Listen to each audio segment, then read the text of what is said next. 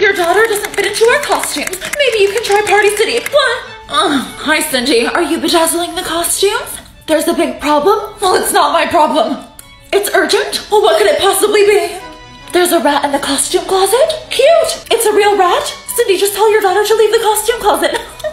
Oh, an animal rat. Go whack it with a broom. I don't care. You won't do it? Then I don't know what to tell you. It's my responsibility? My responsibility is sitting at my desk and answering emails, Cindy. Thank you. Don't you think the rat would make a nice studio pet, Cindy? No? Okay, calm down and shut up, Cindy. I will have my assistant handle that for you. 1 second. Melvin!